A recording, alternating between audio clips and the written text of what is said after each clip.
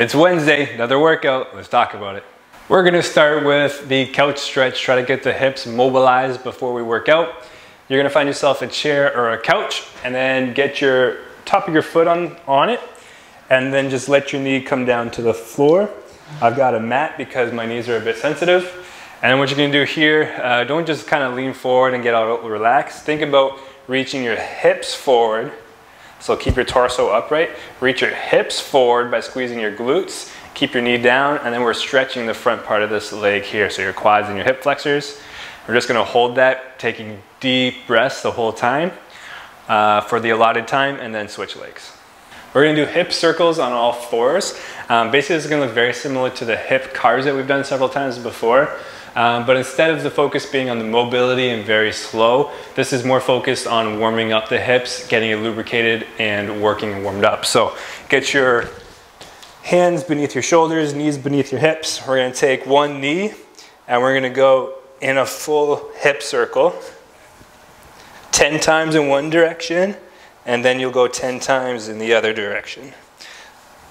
Nice big movements, and you should be feeling that whole hip warming up. And super simple, the last one is just a squat hold. So get your good squat stance, coming straight down. Get your hips at least to knee height or just above that knee height. And we're gonna hold that there for the allotted time. So your workout, we're doing 6 rounds of supersets again, where you're gonna go, there's 3 different supersets. You're gonna go 6 rounds on the first, and then 6 rounds on the next, and then the third. 40 seconds of work, 20 seconds of rest, alternating between those 2 exercises. So for example, I'm starting with the Bulgarians and the side plank. So I'll go 40 seconds on the Bulgarians and then 20-second rest, 40 seconds on the side plank, 20-second rest. That would be 1 round. I'll do that 6 times. Now, for this one, we're doing alternating sides each round. So I'll go right leg on the Bulgarian for the whole 40 seconds, and then I'll go right side on the side plank for the whole 40 seconds, and then the second round, I'll go left side for them both. So the Bulgarian split squats, get your back foot up on a chair or a couch. You can go on the toe or the top of the foot, whatever's more comfortable for you. This front foot, just wanna keep it flat on the ground, come straight down, so this back knee's gotta bend and come straight down. Keep your nose over your toes to keep that slight forward lean, and then back up tall. So controlling down and up, controlling down and up. Keep that front foot flat. See if you can keep rhythm throughout the whole 40 seconds and not stopping too long at the top. Then you're coming down into your side plank. So elbow beneath the shoulder, stack your feet up on top of each other, hold that side plank, staying high in the hips, not letting it sag and not letting the shoulders cave in either. So stay tall up here. If it's too hard from the feet, bring your knees down, bring your feet behind the knees, and just hold it right there. Next, we're doing pulling and a plank. So for the pull exercise, you can choose to do an inverted row on the table, like we've done several times before, or you can just do a chainsaw row here if you have a backpack filled with books or a dumbbell, etc. So if you're doing the chainsaw row, you got one foot here, one foot comes back. If my right foot comes back, then I'm pulling with my right arm. Up to you whether you go hand or elbow. I like to go elbow if it's a little bit more sturdy for me. And then we're gonna grab onto your weight, reach with the elbow to pull back and control down. So pull back with the elbow and control down. Just keeping in mind, kind of like you're pulling your hand to your holster and not up to your armpit, right?